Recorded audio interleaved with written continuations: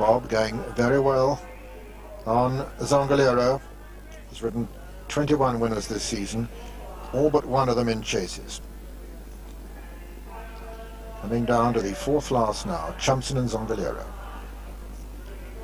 And Parkhouse right there now on the far side. Parkhouse right with them.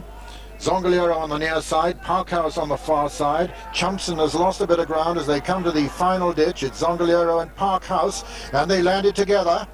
Malcolm Batters on the far side though, lost some ground there on Parkhouse, and now Zongalero, this hitherto luckless horse who's so often been second, comes to the second last with a commanding advantage, jumps it well clear, coming down to the last. Zongalero quickening well, looking as though he's really only got to jump it. Zongalero a long way clear of Parkhouse, Chumpson, Master Smudge, a new former at the final fence of the Mandarin chase. Ears pricked, he jumps it deliberately and well.